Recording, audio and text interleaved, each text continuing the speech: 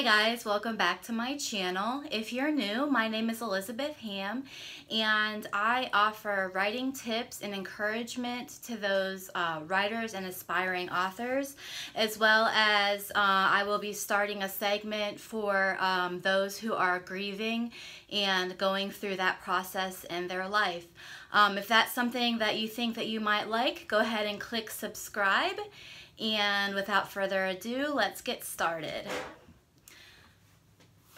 Okay, so this video is going to be a little bit different. I just wanted to sit here and talk to you about something that has been on my mind and something that I personally have struggled with for quite some time.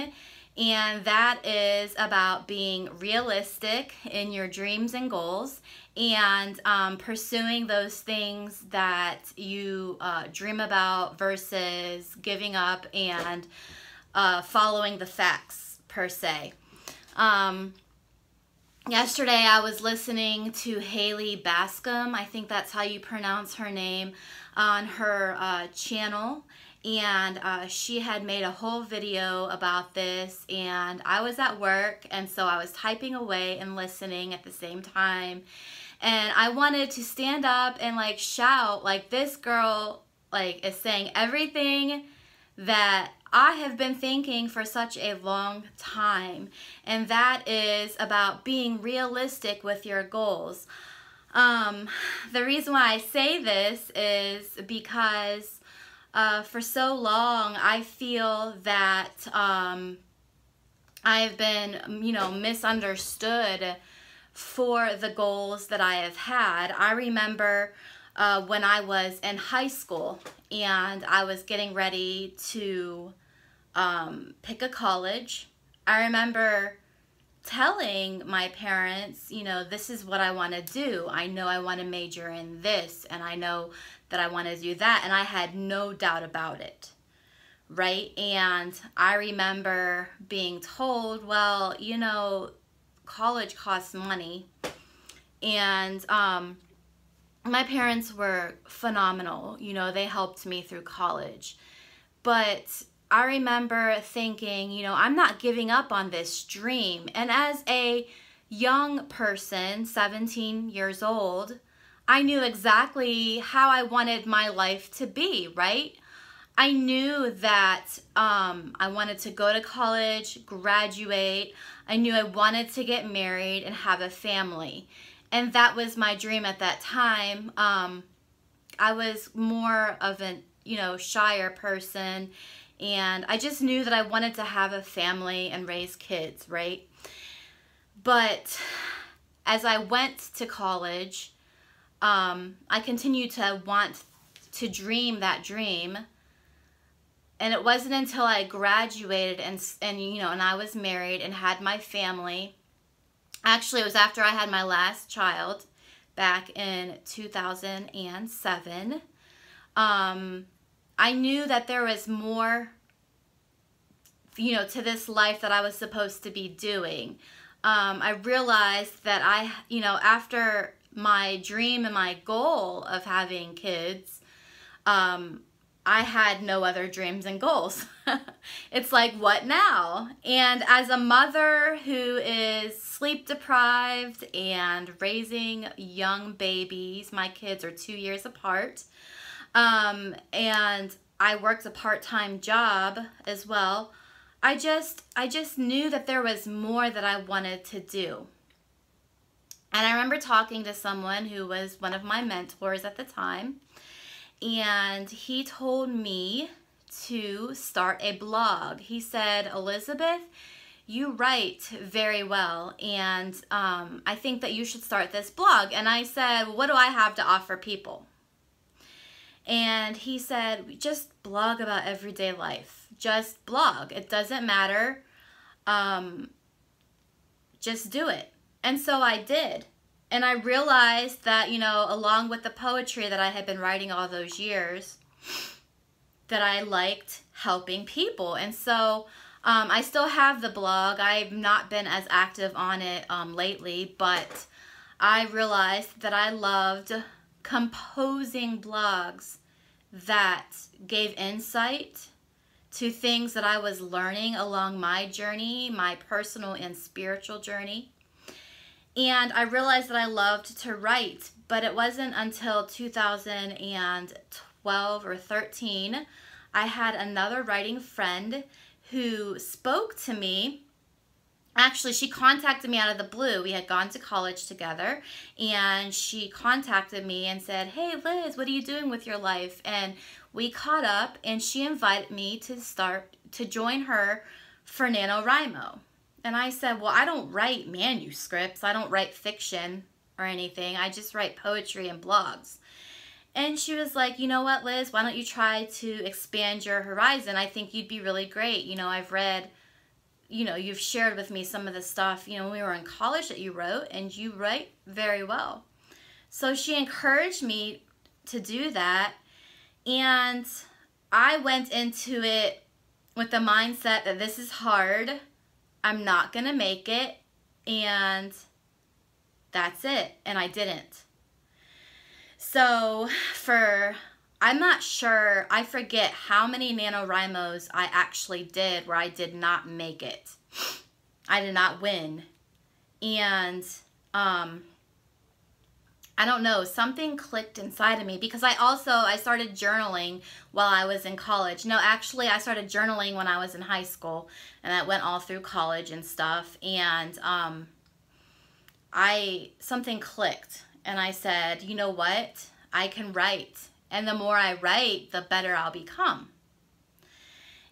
And I started having these dreams, and I would tell people, I'm going to be a published author. I'm going to be a well-known author. I'm going to write books. My books will be on the shelf. And I'm going to go on book tours, and I'm going to meet people and do book signings. And I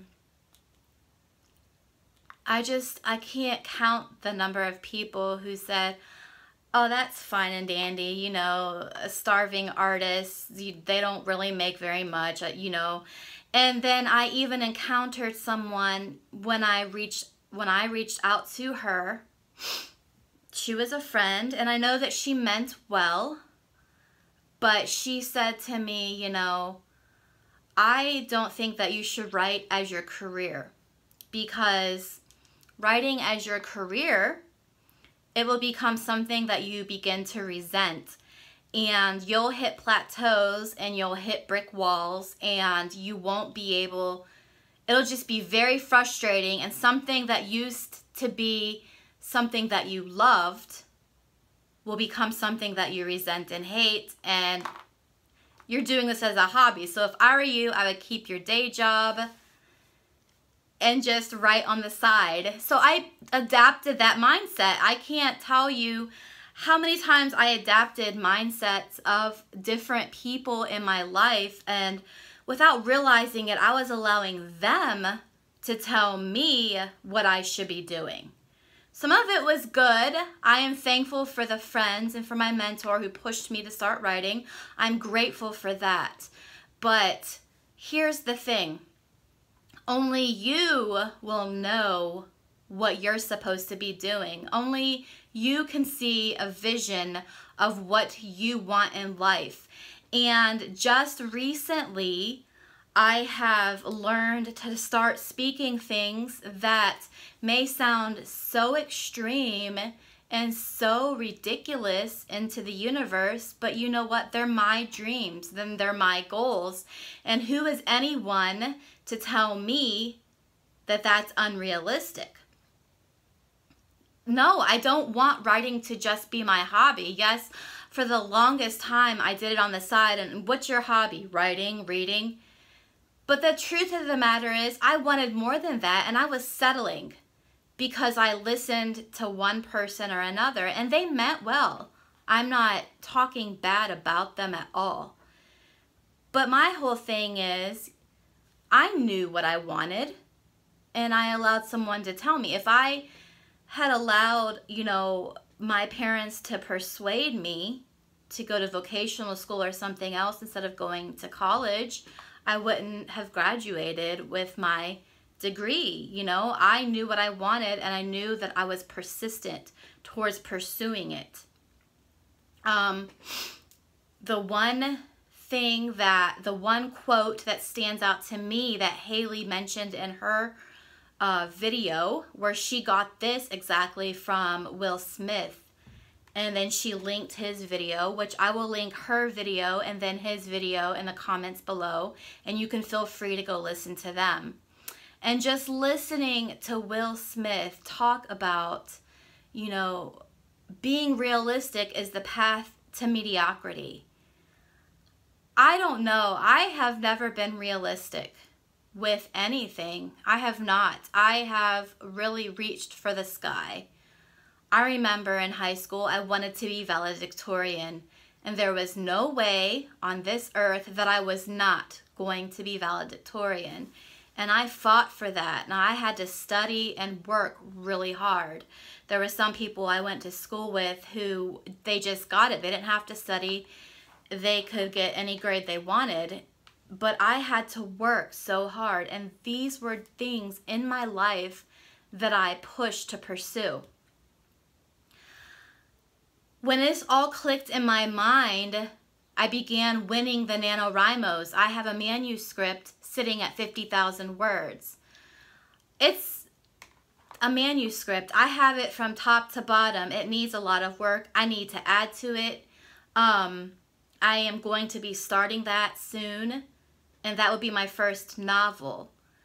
But for so long as well, I began to push away my poetry. I loved doing it, but it seemed like it was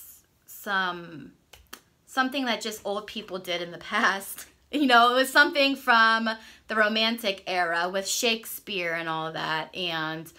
But I loved Maya Angelou, but of course she has passed away. And I didn't know any poets my age. Honestly, I didn't. It wasn't until I got onto the YouTube community that I began to realize I was finding more and more poetry and people my age and younger. And then the spoken poetry really, really struck me to my core. And I realized that I was sitting on a talent of mine that I was actually hiding from embarrassment because of what people had told me. No one writes poetry anymore. And these were dreams that I had and things that I wanted to do. And again, it was my fault because I allowed people to tell me about something. Oh, Elizabeth, you bury your head in the sand. Quit being like the ostrich. Come back to earth. You live in this cloud. You live in this fantasy land. Some of us live in reality. Well, guess what? I do live in reality, but I also have dreams and goals and ambitions, and I feel that that is built in every one of us. And some of us, if we're saying that, oh, I live in reality, I think what's covering that is fear. The reality is they're afraid to launch out. I've not been afraid. And you know what? Even if I was afraid, I have been starting to launch out afraid. I'm telling you, even starting this YouTube channel, it's something I have wanted to do for probably 6 or 7 months. And I said, I don't like seeing myself behind a video or, you know, a camera. But I started it. And that has been my dream. No one told me to do it. I'm not doing it because it's the trend. I have a dream to sit here and help others. I have a dream to be an author, to be a published author. I am a poet. And there's nothing wrong with speaking all of that out into the universe. And along with that comes the vision boards, visualizing it, seeing it in front of you in picture form. You see it in your mind, but sometimes it helps to see it tangibly on a vision board, and that's another thing that I'm going to be starting. So I know that I have been rambling and talking nonstop about this, and I hope I haven't lost your attention, but I just wanted to encourage you.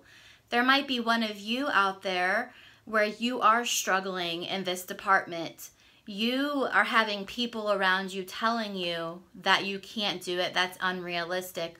Or you might not. You might not have told anyone about your dreams or goals or desires. But you might be the one telling yourself this is unrealistic. This is just far-fetched. Come back to reality. But the truth of the matter is, like Will Smith said in his video, you know, it was unrealistic to put a medal in the air and fly people over the ocean. But yet the Wright brothers didn't give up and an airplane was made. Look at these inventions that we have. Electricity, running water. People probably laughed these people to scorn, or they said, oh, there Edison is at it again. There he goes with trying to make the light bulb again. Why won't that guy give up? But you know what? Right when you give up, you could have been trying one more time, and that could have been the time that you got it. So I want to encourage you to not give up on your dreams and not give up on the future that you see. Speak those things into existence. Use positive affirmations. I'm a firm believer of that. I have been doing that. That's one thing that my dad did teach me before he passed away. The few years before that, he would say, speak those things into existence that aren't as though they are. And I started doing that. And then there were times where I said, this is silly. But the truth of the matter is it's not silly. And things have come to pass in my life. Whether you're saying that you can't or can, those things will happen. If you say, I can't do this, you're not going to do it. I promise you that much. So that is my encouragement to you. Like I said, if you like my channel, go ahead and click subscribe and give this video a thumbs up. If you have any questions or if there's anything that you would like me to discuss on a future video, just put it in the comments below. At the end of this video, you can find where I am on Twitter and Instagram, as well as my email address. And I hope you have a good day. Bye.